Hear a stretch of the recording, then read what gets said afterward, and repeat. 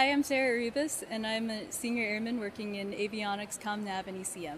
Our job is important because if, for example, the navigation system isn't working, then the pilots wouldn't know where to go, or the plane could be in a grounded condition, and then it wouldn't be able to complete its mission.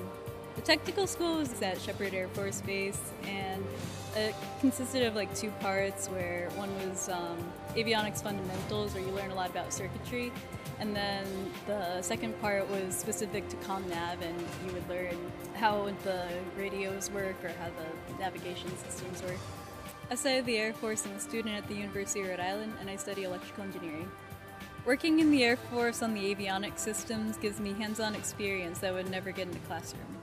If you're the kind of person who likes to take things apart and put them back together to see how they work, then this is a job for you.